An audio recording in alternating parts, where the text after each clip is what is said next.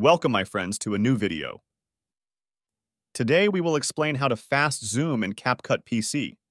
All you have to do is determine where the zoom will start from the bottom.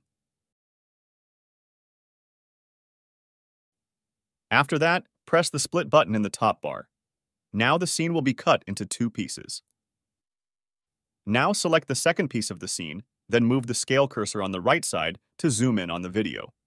Also use the mouse to move the video until it is in a suitable position.